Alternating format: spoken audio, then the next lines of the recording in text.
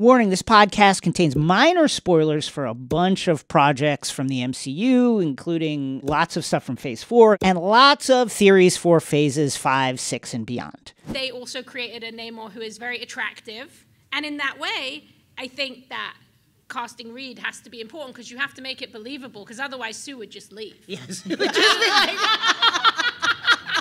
There's no question.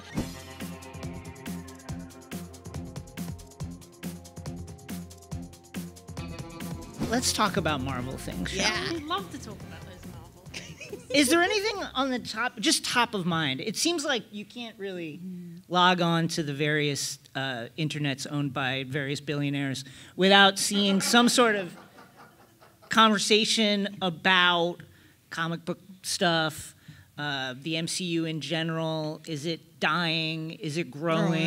Is it good? Is it bad? Are they finished? Are they just started? Is it just the beginning? Where are the X-Men? What's happening? Yeah, your thoughts on Phase 4 as we kind of round to a close. Yeah, okay, so I think I've been hearing since maybe mid-Phase 2, this won't last. People are getting tired of superheroes. Who's going to want this later? I was born in 1989, the year of Batman. Hello. And I haven't stopped loving him since, so I don't think it's ever going to be an issue. I really don't. I do think Phase 4 is a transitional period, and therefore, for a lot of the fandom, was a challenge. What I think will carry us forward is the fact that, you know, the people at Disney were so innovative in how they wanted to present stories to us that it gives us a lot of inspiration for the future. So in Phase 4, we get Disney Plus and we start getting all of these great TV shows. I love WandaVision. I still think it's the bar for me. But I also loved Loki, and I loved Ms. Marvel. I thought was really great. And so we got a lot of like really good things in there. But the game changer is the holiday specials. Yeah, the special which presentations. have absolutely changed how we can introduce characters to the MCU without being, you know, too bogged down in story, right? Love Werewolf by Night, for it was like, here's the lore. So good. It should not have been that good. The best. I've seen it like 4 times. I'll probably watch it again before the end of the year.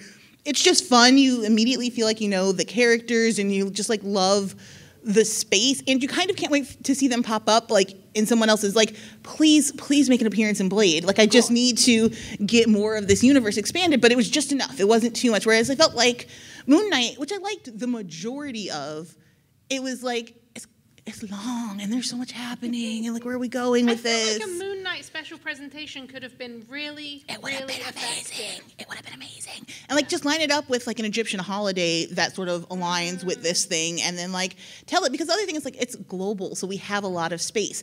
I'm waiting on a Valentine's Day special. If anyone writes for Marvel. Wait, who's your dream Valentine's Day special, if you could write it? So my dream Valentine's Day special. So Hector Navarro, who some of you may know, the great, we talked about this on our pod the other day, and we came up with 2 pitches. So one is Valkyrie trying to date as king. Yeah, Valkyrie needs the queen. Like, who doesn't want to see Tessa Thompson in a rom-com? She could totally carry it. She's super funny. Please let her date women, Marvel. It would be really dope to see her like trying to balance being king, which we've seen her sort of struggle with in the past movie, and then also like, how do I navigate the Earth dating scene? Or does she even date Earthlings? Is she staying like in her kingdom? Like, I'm really curious to see what that would look like. The other one is, we know we're getting close to a Young Avengers storyline. Would love to see Wiccan and hulking, you know, in a nice rom-com. Maybe there's a Valentine's Day dance. Maybe I get Storm as a chaperone, and she's, you know, making sure the children are staying ruler length apart when they're dancing. Like, I think that would be really, I love like a high school dance rom-com sort of situation. I think it'd be really cute. MCU prom would be like a really good way to get those teenagers together. Because then Ms. Marvel is like in a, you know, love triangle, and she's not sure which boy to go with, and does she pick the right one to go to the dance with? If you've seen Wednesday, please just pick up that storyline. I don't care. Really, I love it. Any love triangle.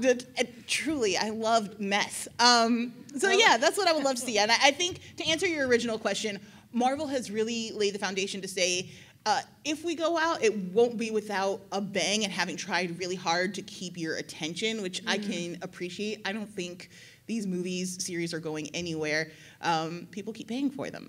Yeah, also as well, something I think that gets lost in the conversation is like, Marvel, DC, you're getting up to like 100 years of publishing for each of them. So there's always an interest for these stories. It just used to be in comic book format, and now we're in a space where they're way more accessible on TV or as blockbuster film. So the appetite's going to be there, but it's going to ebb and flow like everything. We had Spider-Man, we had the X-Men. Those were the biggest movies in the world. That ebbed and flowed. Then you started to get your Fantastic Fours. Then, you know, the MCU changes everything. Now we're getting Morbius. It happens. There's going to be quite...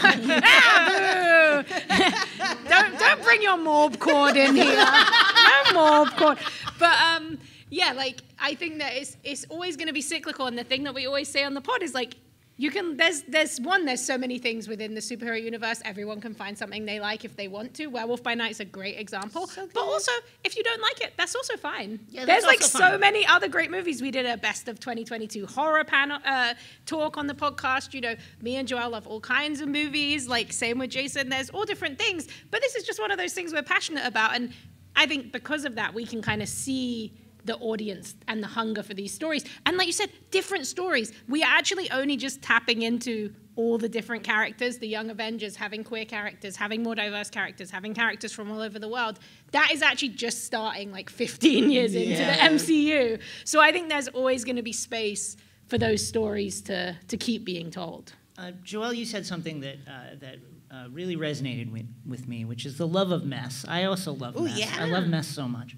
And I really feel like we're heading into the mess era. Oh, the MCU is messy. Because, you know, like, WandaVision, loved it. Mm-hmm. I also think it was, for me, the bar emotionally and in terms of storytelling and how it impacted the wider universe, kind of like the gold standard for what a Disney Plus show can do. Sure. And it grows out of this, you know, legendary, iconic relationship of the Vision and the Scarlet Witch.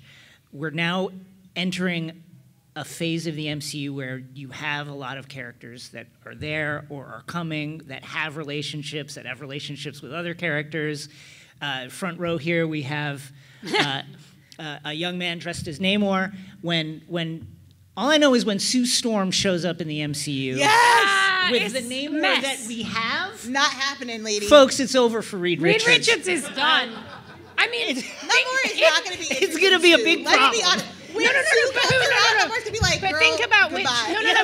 But you have to see the Sue Namor relationship has to happen, which means they just have to cast a Sue Storm who you believe that Namor would fall for. That's the question. And also, then you have to cast a Reed who is hot enough that it can be a love triangle. Which we're already sort of there because we have a Kang the Conqueror who is black. So we're getting there. We're getting there. I think the mess. WandaVision is a great point, actually, because that is a messy relationship in the comics. You know, we're about to have Wonder Man played by Yaya. Yes. You know, and that is unbelievable casting.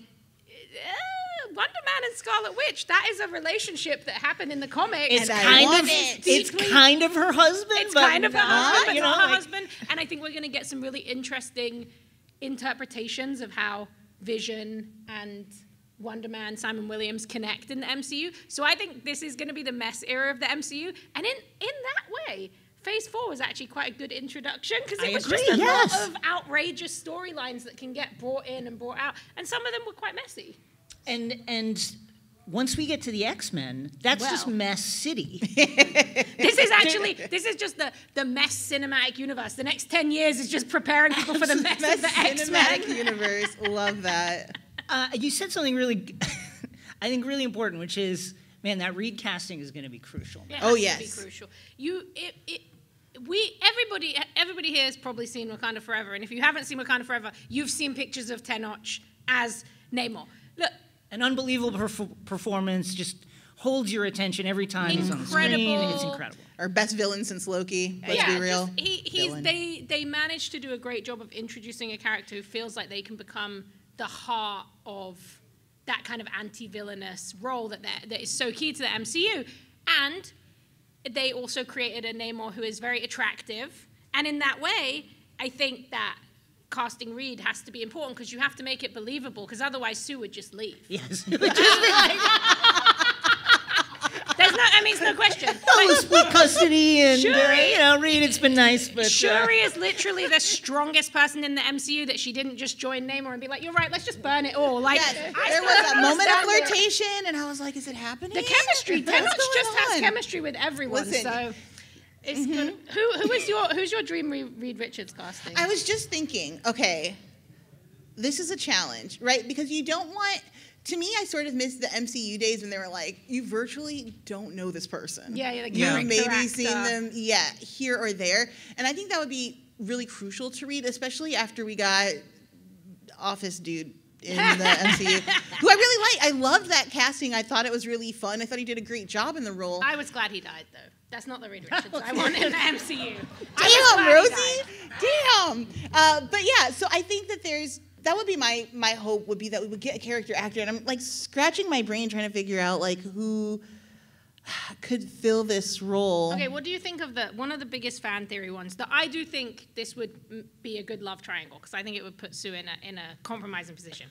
What about Raoul Cooley? Because that's one of the biggest fan theory Reed Richards. Oh, castings. he could kill it. Yeah, he could. He's got that mix of like arrogance and like funny and rude. Yeah.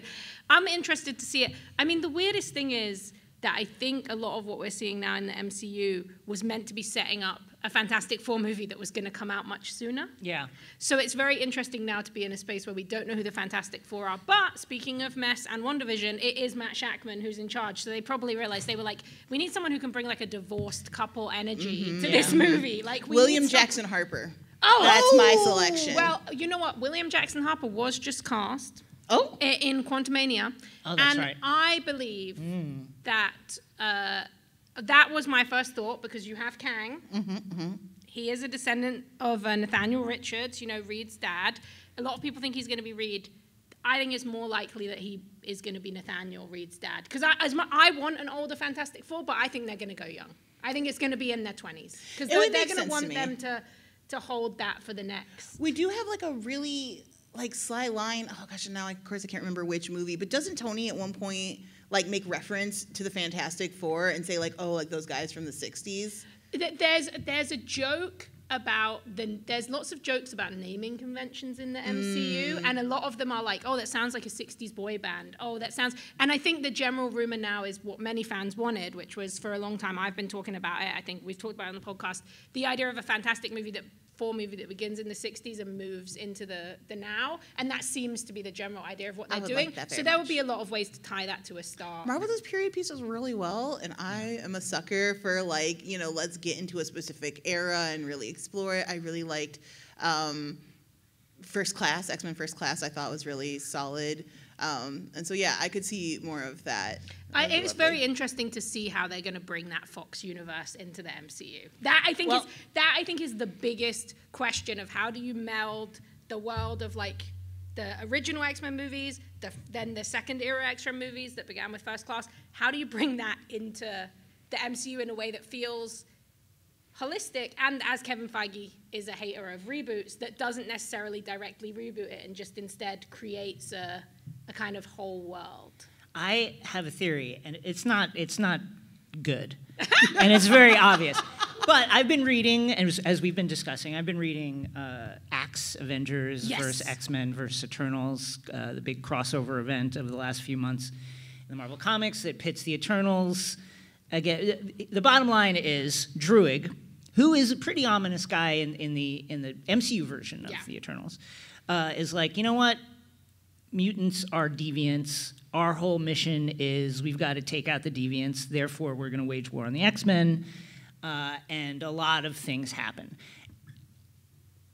Reading through it, it ties up a lot of loose ends that currently exist in the MCU. Yeah. What's going to happen with the Celestial in the middle of the ocean?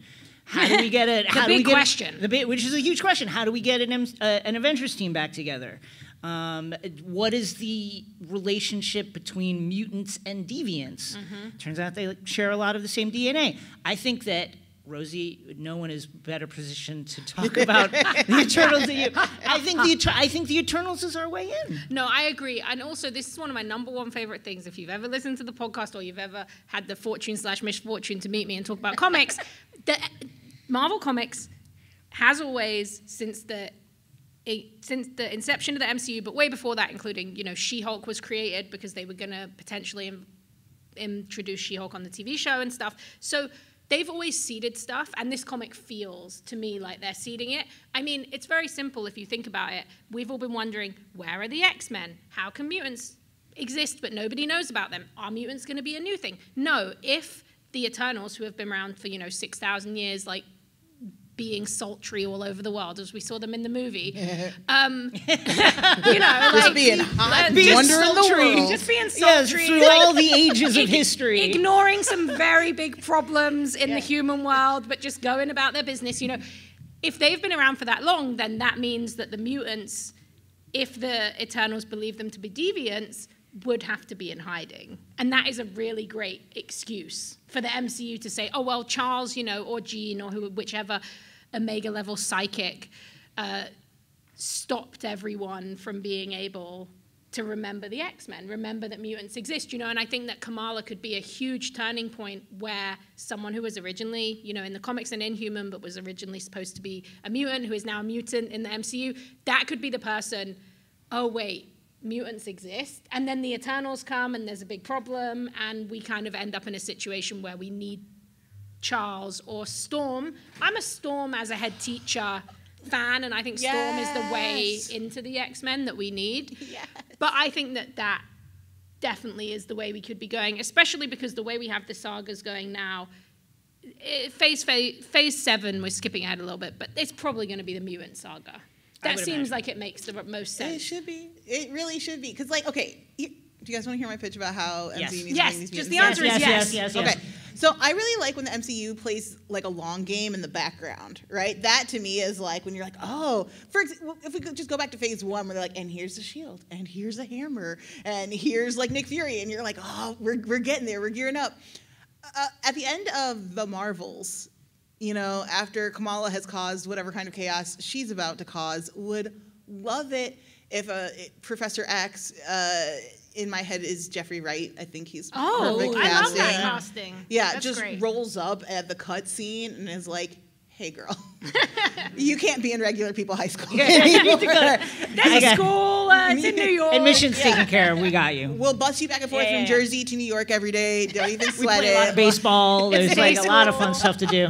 Yeah, and then from there, like as we're getting more of these kids, most of the kids we have now are not super powered beings, right? I think Love is, and that's it. Love, we have WandaVision, we have Wanda's kids, but we're not really sure what their status is, that we can imagine. But I think we're going to get more of them going forward, and I would love it if as they're coming forward, like, here's your, like, Hogwarts acceptance letter, but it's from the School for the Mutants. And I just think it would be really cool if what I'm really asking for is a teenage show with the kids at the school.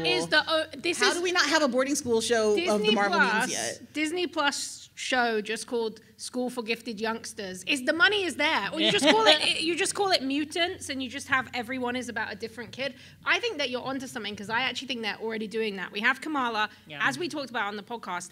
Every episode of She-Hulk, that show introduced mutants all the time. They might not have been like, this is a mutant, but if you read the comics, they're mutants. They're characters who are mutants. I think they're already adding those little bits and bobs in so that when you get to, Marvels, which looks like it's going to be a really outrageous cosmic thing where Kamala and Carol are kind of doing this Rick Jones, Marvel, switching.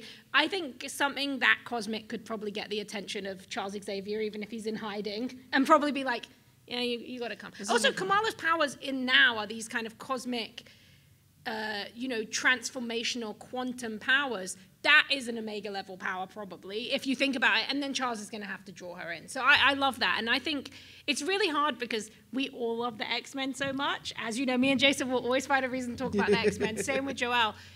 It's hard to not just want to skip ahead to that, even though we know it's probably not coming. But, Kang and Jonathan Majors, that's keeping me, I'm invested for the next era, just mostly because of that. Yeah, I would imagine by the time we get to the big crossovers with whatever the next version of the Avengers team is that unites to fight Kang, I would imagine by then, especially with you know, we're going to get the High Evolutionary in Guardians of the Galaxy 3. We've already got Namor, who is, you know, mutant number one. The first mutant.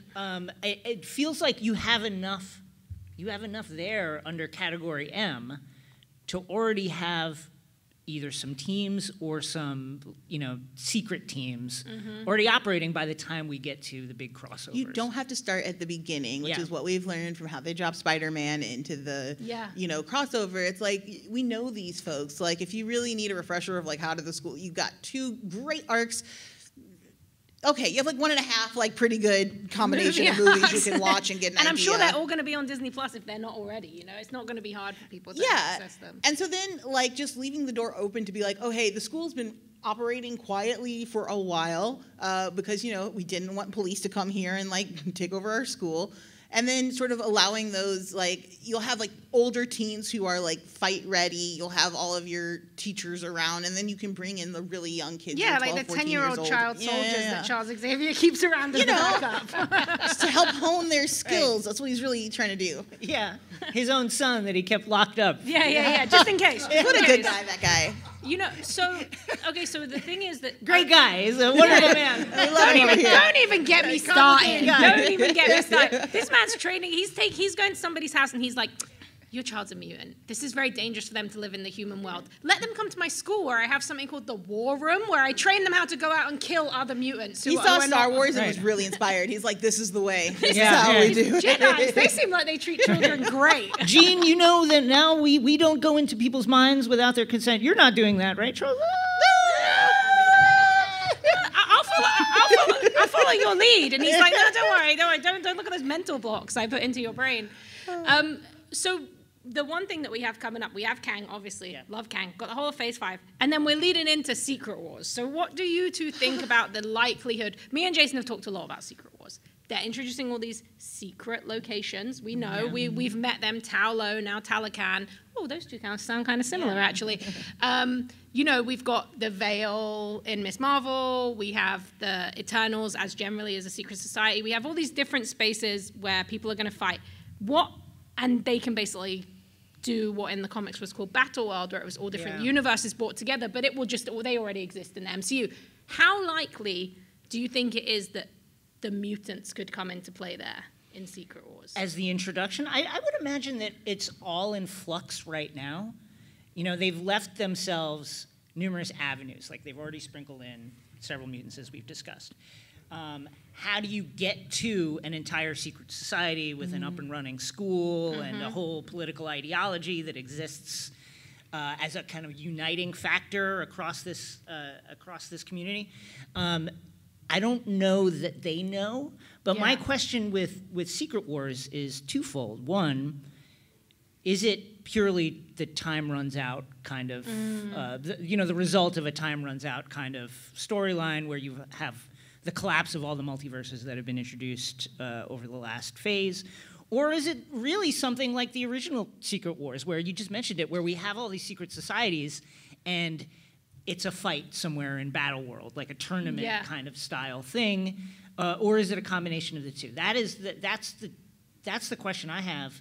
And I would not be surprised if they don't really know which way they're going to go yet. You know, Feige was talking about how they were having the meeting recently, the 10-year planning meeting and everything. So I think that's where I think Secret Wars makes sense because I believe that was also the first event that had like the Avengers and the X-Men and everyone together. And Marvel likes to throw back to that kind of stuff. Sure. So I think that could be a cool thing. But it's like you said, how would it be done? I think you might have to do going to that kind of Days of Future Past style era. I think you might have to do something where if you introduce a version of the X-Men, it's like 2 X-Men who survived a mutant genocide in a different multiverse, and then they come here. Because like you said, otherwise, we talk about this all the time every week. We're like, how do they introduce a world where mutants are hated and feared to the point where the X-Men story becomes relevant? Because that is not something that that's exists. the thing you need, right? Yeah. Because, you know, there's powered people that exist now. They're running around all over the place. They started action figures and musicals, and people love them and are admire them deeply and are inspired by them. But how do you make it so? And I think they've